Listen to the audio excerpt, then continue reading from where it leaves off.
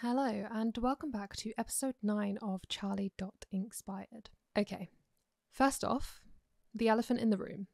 I have relocated. That makes it sound far more exciting than it actually is. I've just moved from my bedroom to my office. But let me break it down for you real quick as to why I've done this and why I'm telling you about this. I really want to create more content for YouTube and build this channel. So I bit the bullet. I've spent some savings on a new microphone and a new camera, and I've decided to go all in. So please don't fail me now.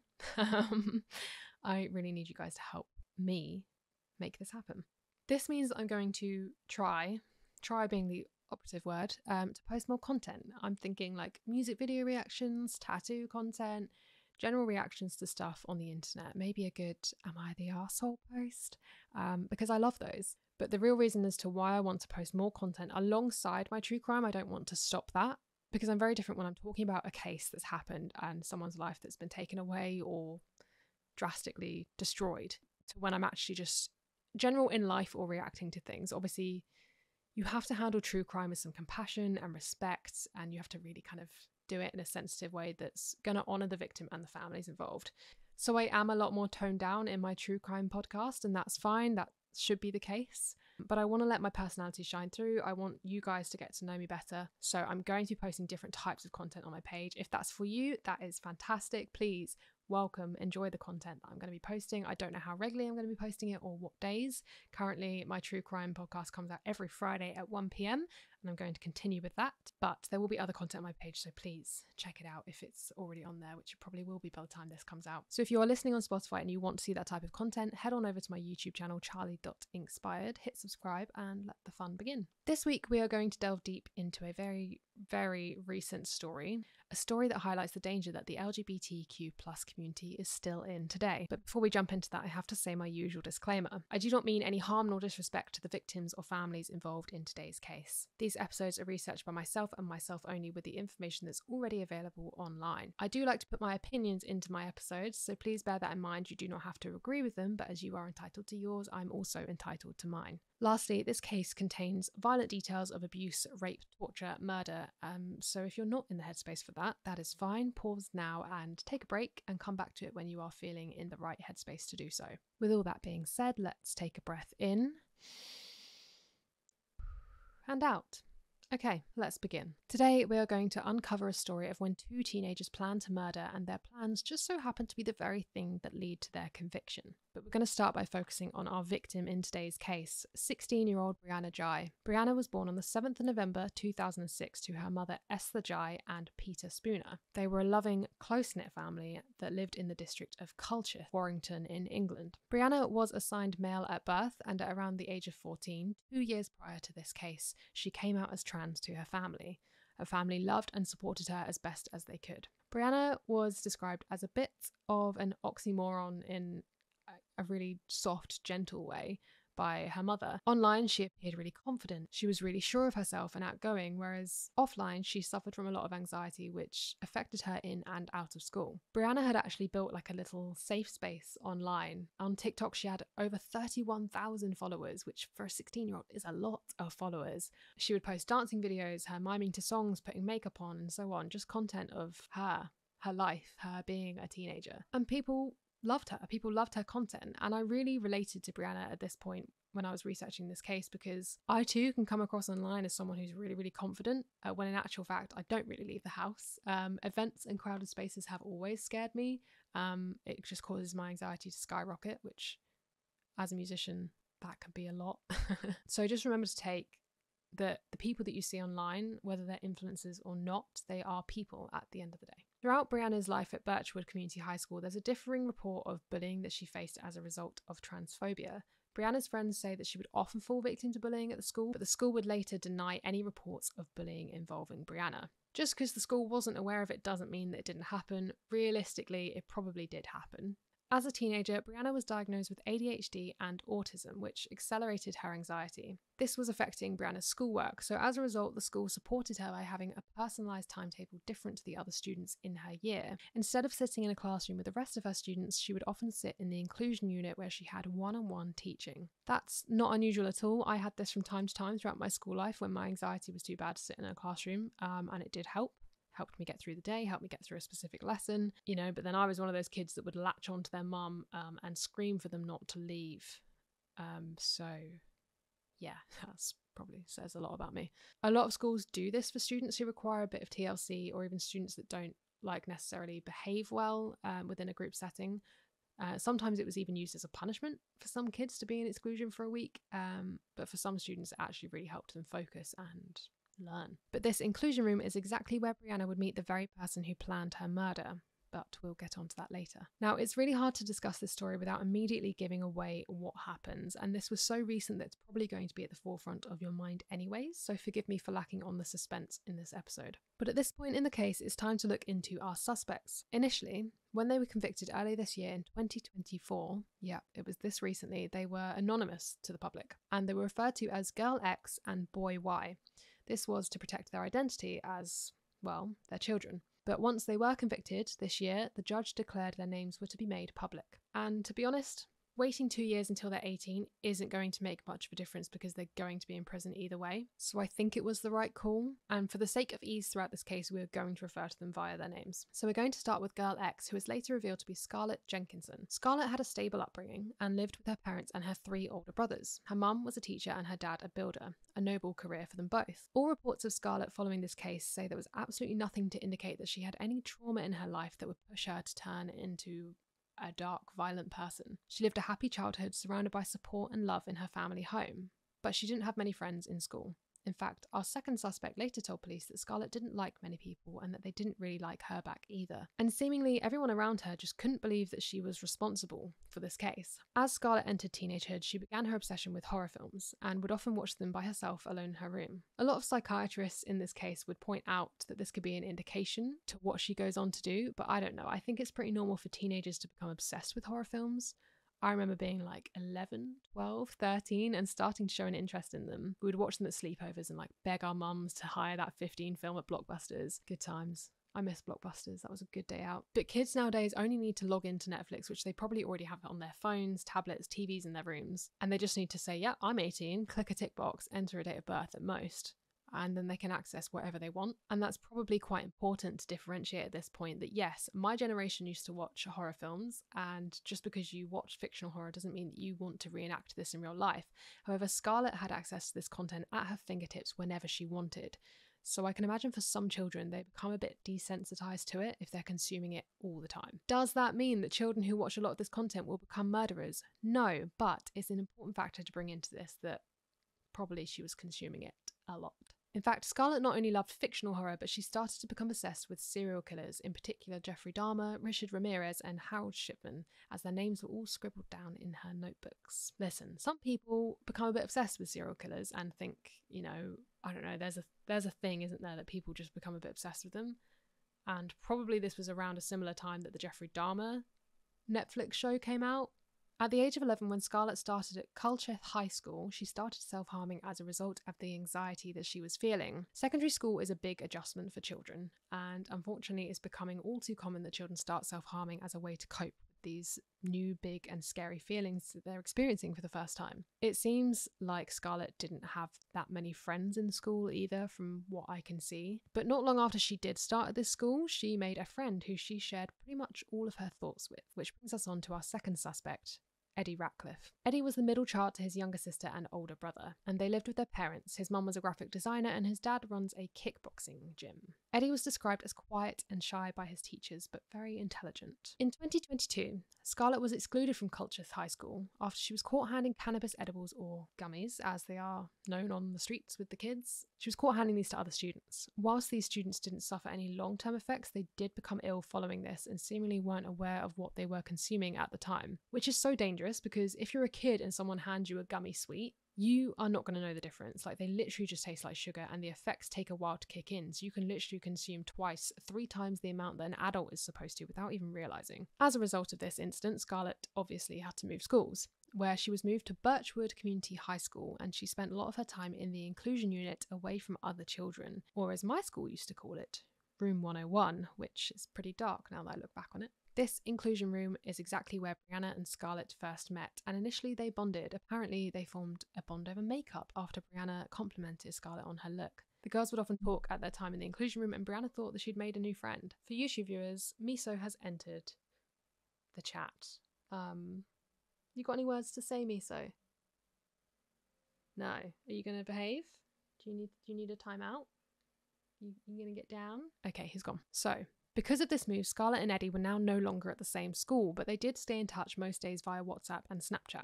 On the 5th of December, a message exchange between the two revealed a lot to us about these pairs' interests. Scarlett sent Eddie a link to a dark web website where you could watch videos of people being raped, tortured, and murdered. Along with this link to the dark web was a message saying, "I love watching torture vids, real ones from the dark web. I've liked this stuff for a while. I finally found a good red room." Now, prior to this case, I didn't actually know what a red room was or that it even existed, but that's probably to my naivety. I wish I still didn't know, to be perfectly honest. So let me burst that bubble for you too, because if I have to know it, you have to know it. A red room is a place where people can watch live videos of victims being raped, tortured, and murdered, and pretty much anything you can think of. Scarlett would often frequent these sites, and she actually had a specific browser installed on her phone that would allow her to access the dark web whenever she wanted. These sites aren't something that you stumble across. You have to go looking for them, and you have to use fake IP addresses to protect your identity. And I don't think most 15-year-olds or 16-year-olds would know how to do this unless they specifically put time into finding out how to do so. It's not like she was scrolling on Facebook and then suddenly found a link for it. She would have had to actually go searching for this. Don't get me wrong, once you go searching, it's not hard to find the dark web. I've seen it myself. It's not a pleasant place, and I never wish to witness it again. But it's a scary thought that children can access this. This message exchange is a clear shift for Scarlett because she's now no longer seeking joy from fictional horror, but is actually escalated to real life pain and crime and violence. And we have to remember that she is a child whilst consuming this. This type of content would traumatize most adults if they were to stumble across it. Take me, for example. I love horror films and I can watch them on my own and even enjoy them, laugh at them, because they're fictional. True crime content, again, I regularly consume on my own because I have a fascination on human psychology and crime. However, it's not the same type of enjoyment as a horror because it's real lives that are destroyed. But the minute I come across a video of someone even accidentally hurting themselves, like breaking a leg, I feel sick. Like, I remember seeing a video of someone breaking their leg on the MTV video Scarred. Does anyone else remember that? That stuff shouldn't have been on the TV. And it still makes me feel ill when I think about it. I'm not even a squeamish person. Like, I'm pretty good with blood, pretty good with broken bones, whatever. I just don't want to see it.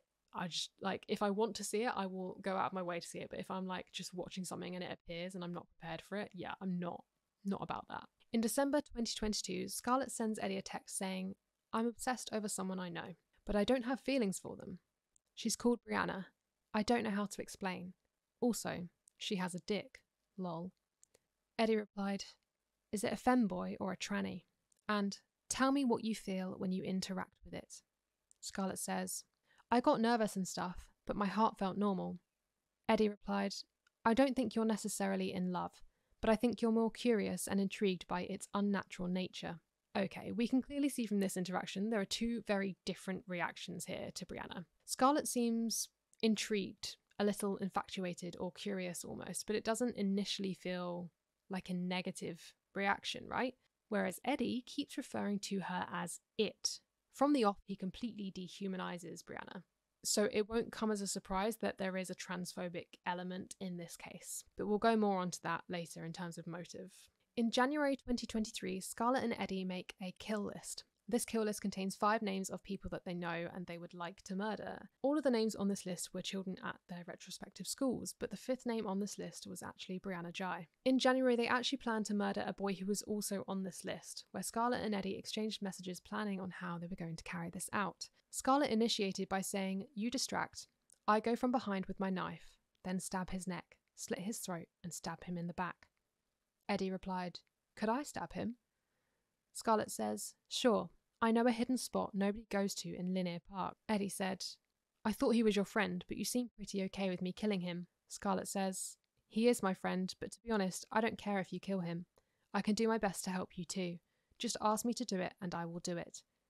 Eddie replied, "I'm going to let you decide what to do with him. If you kill him, I would like you to do as you see fit.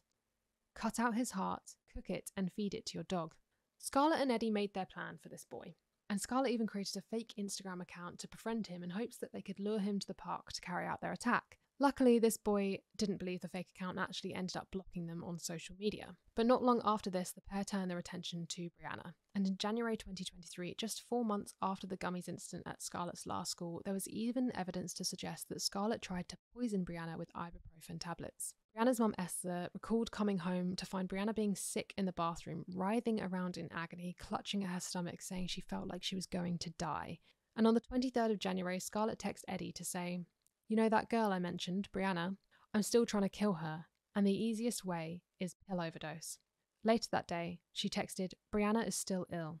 Those tablets I gave her might slowly be killing her." There isn't much information on exactly how Scarlett managed to give Brianna these pills or how many pills she actually managed to give her in the end, but the fact that she was writhing around in agony on the bathroom floor suggests that it exceeded the advised 2 pills for pain relief. We also can see from this interaction that actually it's Scarlett who initiates wanting to kill Brianna, and that actually she even tries to do this by herself. So we know that by December 2022, Scarlett is growing a fascination with Brianna, and in early January, Brianna is added to their kill list, which of course escalates to Scarlett attempting to harm or murder Brianna via this overdose. But without success, Scarlett's desire to kill Brianna was only growing. With this, Eddie and Scarlett start making a new plan. On the 27th of January, the pair had a plan to lure Brianna to Linear Park. Scarlett messaged Brianna to come hang out with her and Eddie the next day, to which Brianna agreed. Scarlett then texted Eddie to say, "She's agreed to come to Culcheth tomorrow." Eddie replied, "So I bring my knife?" Scarlett says yes. "It's definitely sharp enough, by the way. Meet me at the wooden post in Linear at 12. We'll go over the plan again, and I'll show you where I'm killing her. Then we'll both walk to the library to meet her. Grab onto Brianna, then slit her throat. When she starts to fall, stab her in the back, then pass me the knife. I want to stab her at least once, even if she's dead, just 'cause it's fun. Lol." There's a lot to break down there. Initially, Scarlett says, "I'll show you where I'm killing her," but then in the same breath she writes, "You stab her, then pass me the knife because I want to stab her at least once." I mean, the whole thing is odd, really, and I don't think we'll understand what was going through their heads at this time. But what we can tell is that there is a real sadistic nature here, and that they're very serious on carrying this plan out. Eddie suggested the idea of code words, where he said, "Let's have 2 words, one for get the knife ready and another to stab." Scarlett replied, "For get knife ready, I'll look at you and cough. To stab, I'll say gay." Seems like an interesting code word to use there, Scarlett. Careful, your transphobia is slipping out in that message. But finally, Eddie fantasized by saying, "I want to see if it will scream like a man or a girl." Again, he's just removing any sense of humanity from Brianna, and it's really important to remember these lines that Eddie says, because it does play a part in a motive. However, their plan for the 27th of January came crumbling down as Brianna texted Scarlett to say that she couldn't come anymore as she had a family dinner. We can only imagine the frustration that Scarlett felt at this time. She'd already tried once and now had even come up with a plan, only for Brianna to unknowingly take that out of her hands. Within days of this plan falling through, Scarlett was already messaging Eddie to try and set a new date. She texted him saying, "Let's kill Brianna tomorrow, 6 p.m. Eddie said, "If I can, then yes." Scarlett replied, "Please come out tomorrow between 6 and 8. Eddie said, "It's a school day. I'll be eating around 7. Scarlett said, "Please, I want it done ASAP. Eddie said, "Can't, it's a school night." Scarlett replied, "I don't want to wait. I want her to die really badly. I just want to see pure horror on her face and hear her scream in pain." The fact that in this interaction, Eddie is more concerned with getting an early night or doing homework, does it show naivety, or does he just not grasp the severity of what they're actually discussing here? Because quite clearly, if you were to carry out a plan like this, I don't think school's going to be chasing you for the homework that's due on Monday. In fact, you probably won't even finish school, or if you do, it will probably be behind bars. But again, we'll go more onto this later as to why we think Eddie reacts in this way. Days after this interaction of Scarlett practically begging Eddie to come out and help her murder Brianna, Scarlett sent Eddie a photo of a handwritten plan of how they were going to kill Brianna this time. And at the top of this handwritten page was a date saying Saturday the 11th of February. Next to the title was Victim, Brianna Ghey. The plan said, meet Eddie at Wooden Post at 1 p.m. and walk down to Library bus stop. Wait until Brianna gets off bus. 3 of us walk to Linear Park. Go to Pipe Tunnel area. I say code word to Eddie. He stabs her in the back and I stab her in the stomach. Eddie drags the body into the area. We cover up the area with logs, etc. The way this was written out, with a date and a victim as a title, it almost presents like a news article stating the facts or like a police report. It's such a juxtaposition to the childlike writing that it presents in. And on the 9th of Feb, just 2 days before their planned attack, Scarlett messaged Eddie to say, I'm excited about Saturday. Eddie replied, why? Scarlett said, Brianna, remember? Eddie said, oh yeah. Scarlett asked, are you excited? Eddie said, I forgot. Scarlett replied, how? Eddie said, because I'm eating. This interaction is extremely bizarre for multiple reasons, but it does show us that Scarlett's motivation, drive, and hunger to kill Brianna is only becoming bigger. It's exciting her. She's actually getting thrill from the thought of it. Yet in the same breath, it shows us Eddie's ability to almost completely detach. And again, we'll touch more on that later because it does come up during the trial. So on Friday the 10th of February, Scarlett sets out the trap for Brianna. She sends Brianna a message inviting her to the park the next day, which of course Brianna agreed to. When Scarlett told Eddie that the plan was on, Eddie said he'd bring his hunting knife that his dad bought him whilst on a ski trip earlier that year. Scarlett replied, and that will definitely 100% kill her. Eddie said yes, it cuts my skin easily. Scarlett said, I'm excited as fuck for tomorrow. And as much as I do think that Scarlett is quite a leading drive in this case, Eddie isn't shut off to the idea. He offers to bring a weapon and he seemingly has done some prep to make sure that the weapon will do the trick. But yeah, I'm getting ahead of myself again, we'll go on to that later. Saturday the 11th of February rolls around and Brianna is seen on her door camera locking up as she's leaving. She sends her mum a text on her way out to say, going to meet Scarlett. Dogs are all locked up.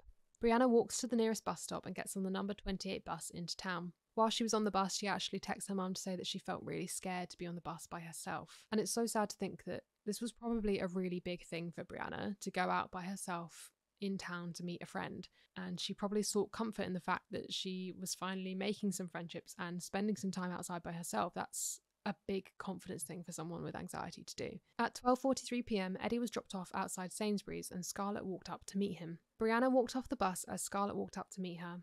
Eddie stood back a bit. The three of them then walked the 15-minute journey towards Linear Park, popping into shops as they go. CCTV follows the three walking towards the park until they go out of sight when they arrive at Linear Park. This park, that earlier Scarlett claimed she knew a private spot where nobody goes, wasn't so private after all. It was a Saturday afternoon and a ton of people were out walking their dogs, including Mr. and Mrs. Weiss, a couple that are walking their dog in the park that day. As the couple were on their Saturday afternoon walk, they noticed someone on the ground with a young male crouching down next to them, and a young female stood nearby. But as they got closer, it became obvious as to the horrors that they've just stumbled across. Eddie and Scarlett run away from the couple through a field.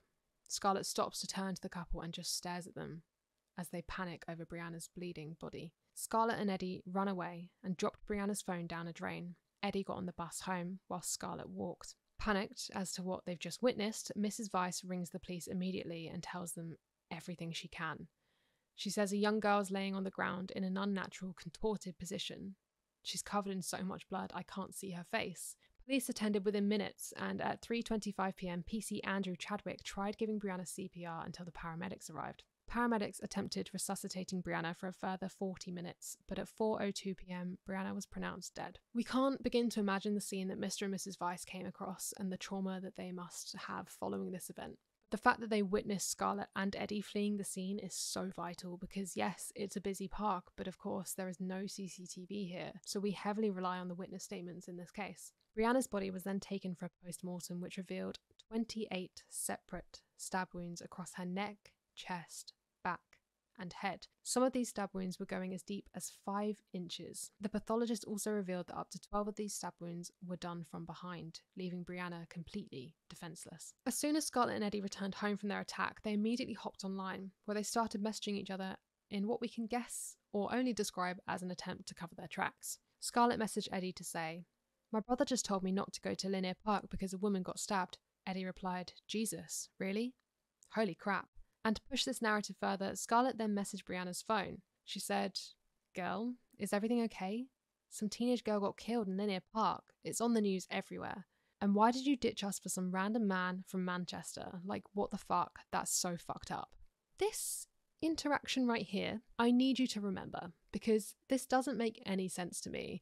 They've spent weeks exchanging messages with one another, planning on precisely how they're going to murder Brianna, even down to the date and time. So do they think that police are going to see this specific exchange and be like, oh well, ignore all the other evidence, clearly it wasn't them? I don't know, guys. Maybe it's a sign of childhood naivety that they don't think they're going to get caught, or they don't think that everything is going to be looked into if they do. But it just seems odd that Scarlett goes to this level of trying to cover their tracks when actually she's done nothing else to try and cover their tracks. And to make Scarlett's cover up even more sour on the tongue, she posted a tribute to Brianna online that said, "Brianna was one of the best people I have ever met and such an amazing friend. It's so fucking sickening what got done to her." That same evening, Scarlett went on to message Eddie to say, "Do you have anxiety about getting caught?" Eddie replied, "Probably." Scarlett replied, "You're not going to get caught. Don't worry. Police are shit here." And again, we see Eddie kind of really detached. His answer of probably infers that he knows he should be scared, but he's not really feeling anything right now. But actually, the police weren't shit in Cheshire in this case. In fact, they'd already recovered CCTV of the three, Brianna, Scarlett and Eddie, walking towards the park. 24 hours after Brianna's murder, Scarlett received a message of someone she knew saying that she'd been spotted in the park that day with Brianna. Probably panicking that her secret place in the park had turned out to not be so secret, she panics and comes up with a story. Scarlett then goes to her mum and tells her that she had met Brianna in the park that day with Eddie, but Brianna left them to go meet a 17-year-old boy from Manchester. Obviously understanding the gravity of the situation, Scarlett's mum rings Cheshire Police. And as Scarlett's mum is talking to the contact centre officer, she decides to hand the phone over to Scarlett so she can accurately recount the story to the police. And this is where Scarlett said, "We went to Linear, sat on the bench for a bit. She looked at her phone and she said she needed to go meet some boy. He was 17 from Manchester. I didn't know his name or anything. She said he was picking her up and stormed off. She said, 'Stop interrogating me,' and walked away. She's not mentioned him before. I think it's someone she met from online. We stayed in the park for a bit, then I went home and Eddie went back on the bus." And Scarlett starts scrambling. She messages Eddie to tell him to match her story, telling him that her mum had already contacted the police. She said, "My mum phoned the police, so I'm not sure what's going to happen. Make sure the story adds up. Say to police everything. We met Brianna at 1:30, walked to Linear, sat and chilled on the bench. Brianna then looked at her phone and said she was going to meet some lad and walked off. We went Sainsbury's and chilled at the Stone area. Then you got the bus home and I walked." Within 2.5 hours of this phone call to Cheshire Police, officers were at Scarlett and Eddie's homes where they were both arrested on suspicion of murder. While Scarlett was getting arrested, she turns to the police officer and says, "Is me being a suspect because I was the last person to see her? How come I'm a suspect?" Within 36 hours of Brianna's murder, both suspects were in custody. Their bedrooms were also searched, where in the back of Eddie's wardrobe, his hunting knife was found, which later revealed to have traces of Brianna's blood on it. In Scarlett's room, they uncovered her handwritten plan on how they intended to murder Brianna, all the way down to the date and time. Listen, I know that they're children, but even at 16, I would like to think that I would have known to possibly be less incriminating. Maybe that's not a fair thing to say because they are children, but if you watch a lot of crime content or you watch a lot of horrors, you probably know not to have handwritten plans of the date, time, victim that you're going to be murdering. During questioning, Scarlett continued to wave the narrative of the 17-year-old male from Manchester being the last person to be seen with Brianna. Eddie, on the other hand, didn't quite stick to Scarlett's plan. Eddie claimed that he left Brianna and Scarlett to go to the toilet, and by the time he returned, he saw Scarlett violently stabbing Brianna. In his statement, he revealed that he went over to Brianna to check if she was still breathing, but got blood on his hands and panicked. So in absolute shock, he ran, leaving Brianna behind to bleed out. As the interview goes on, the police are asking more and more questions when both Scarlett and Eddie clock that probably they have more on them than they'd like to believe, so they shift their answers into no comment. Prior to the trial in November 2023, both Scarlett and Eddie were assessed by psychiatrists, where they suspected that Scarlett was experiencing ADHD, anxiety, and autism. So pretty much all of the A's on the list. But this was later revoked, and Scarlett was actually diagnosed with antisocial personality disorder as opposed to autism. By definition, antisocial personality disorder is a challenging disorder characterized by impulsive, irresponsible, or often criminal behavior. Typically, they can be quite manipulative as a character, deceitful or reckless even, and they often don't care for others' feelings in the process. Which, yeah, judging from what we know on Scarlett, I'd probably agree with this. But remember, I'm no psychologist, so I'm not out here trying to diagnose people, but I'd say that's probably about right from what we've seen so far. It's also important to note that it's really hard to diagnose teenagers because their brains haven't finished developing. It doesn't finish developing until you're about 23, I think. So it's really hard to get a diagnosis under the age of 18 here in the UK. Eddie, on the other hand, was diagnosed with autism and anxiety. His verbal communication skills had suddenly become extremely limited following his arrest, and he actually went into a state of selective mutism. He now would only verbally communicate with his mum. This can be quite typical for children with autism to do in times of high stress. They kind of revert to a childlike state almost. It's like a self-soothing coping mechanism which creates a trauma bond with the parent. And I think from what we've seen from Eddie, this also matches up. Because throughout his interactions with Scarlett via messages, we have multiple occasions where Eddie is almost detached or doesn't quite grasp the severity of the situation. And it's important to point this out because this, in a combination with antisocial tendencies from Scarlett, kind of like to go hand in hand, or a fire fuels fire situation. I'm not trying to say that one party is more guilty than the other in this, but I do think that Scarlett probably enjoyed the fact that Eddie was quite vulnerable and would often agree to what she was saying. Was it this deadly combination between the two that resulted in the brutal murder of Brianna Ghey? Would they have individually gone out of their way to murder had the other party not been involved? I don't know, or at least I don't think Eddie would have. As for Scarlett, we can't tell. After all, she did have a fascination with witnessing live pain and torture, and she had also tried to do this with Brianna with the pills, allegedly, from what we can tell, by herself already. So perhaps she would have gone on to do this by herself, and it just so happened that she had the help from Eddie along the way. But it's also important to note that there's no build-up of characterizations of violence throughout their childhood for either of these two suspects.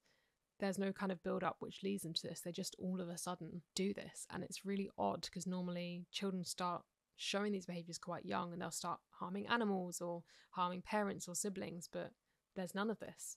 On the 27th of November 2023, the trial began in Manchester Crown Court. Throughout court, Eddie was allowed to sit in a completely separate room whilst being questioned. He would write out his responses, where an intermediate would then read the answers aloud to the court. This was then live broadcast to the courtroom. This is quite rare for a court to do, to attend to the mental health needs of a suspect in such a way. But the fact that Eddie's autism had developed so rapidly after his arrest shows the state of stress that his brain was probably in. And I think in interest of making it through the proceedings in court, they had to do this, as he probably would have crumbled on the stand and probably would have ended up in a no comment or just not being able to respond at all, which, yeah, and we do have to remember that they are children, so their state is also important in this, because they have to protect the children involved in this case. Defence for Eddie said that Scarlett had told him to bring his hunting knife to the park, and that she had a plan to stab Brianna. Eddie further stated that he did not take Scarlett's alleged plan seriously because she had a history of always talking about murder and nothing happened.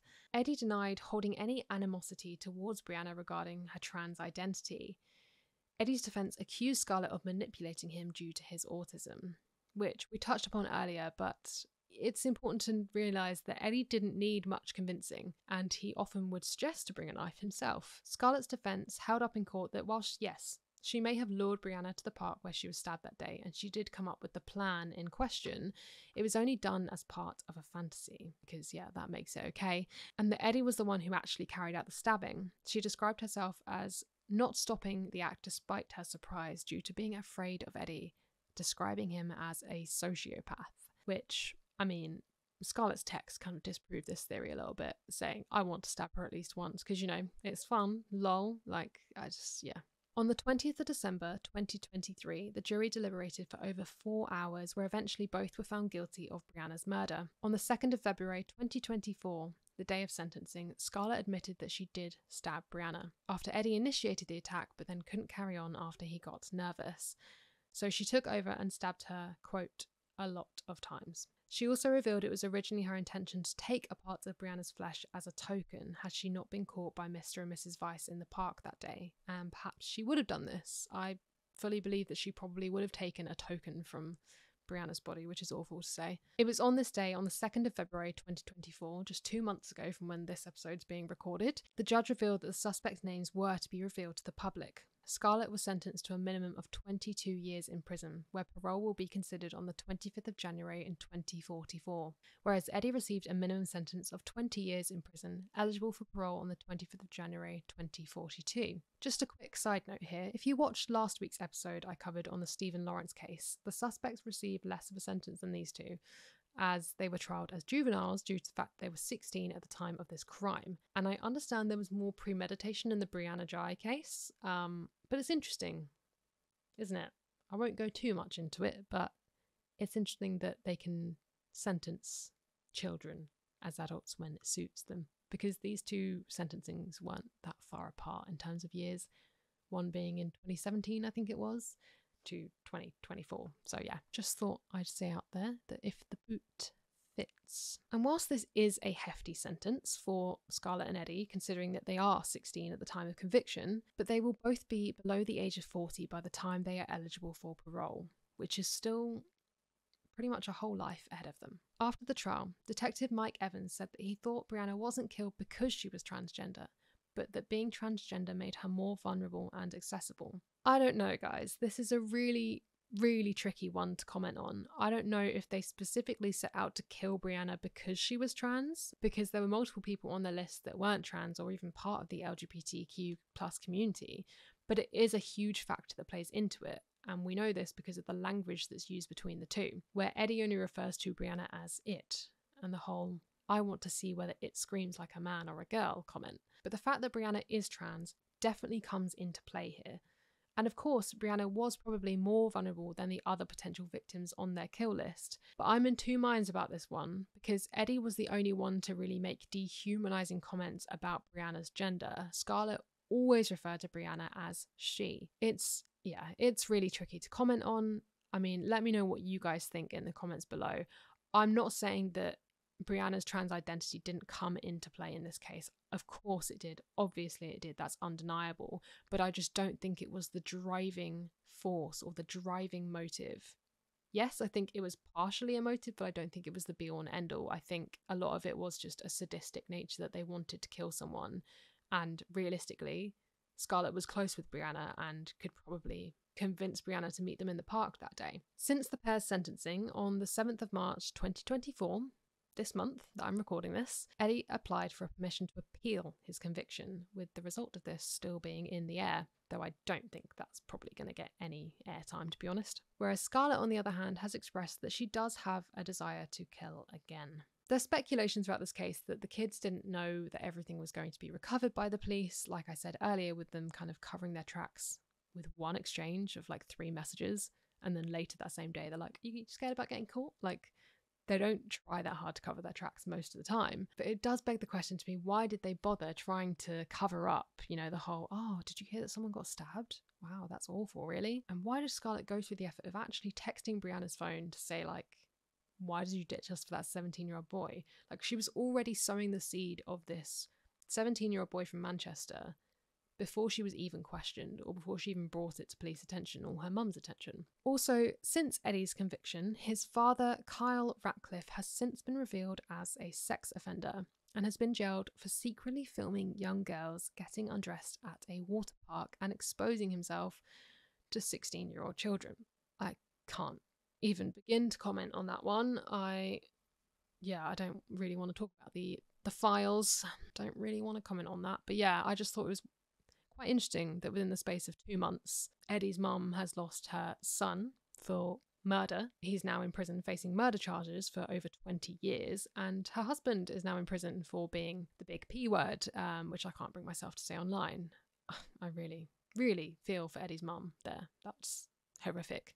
Esther Ghey actually met Scarlett's mum this March in 2024, where Esther commended the other mother's bravery and said, "Both of us are mothers trying to navigate something that nobody should ever have gone through." And she's right. All parents involved in this, I can't imagine their horror and disgust to know that your child is capable of doing something like this. Following Brianna's murder, a TikTok memorial account and GoFundMe page was set up by Brianna's friends to support her family, and it raised over £70,000 in just 3 days and amassed over 36,000 followers on TikTok. Across the UK, silent vigils were held in the spirit and honour of Brianna Ghey. And yes, as much as the police handled this case very well, I do have to say the media, unsurprisingly, let us down. Multiple news outlets misgendered Brianna and even dead-named her, which is inexcusable in my books. Labour Party MP Dawn Butler said on Twitter, anyone in the media who is using her dead name trying to erase Brianna's identity should be ashamed of themselves. Damn straight, you tell them, Dawn Butler. Former Labour Party leader Jeremy Corbyn also responded by saying she was killed because she wanted to be herself,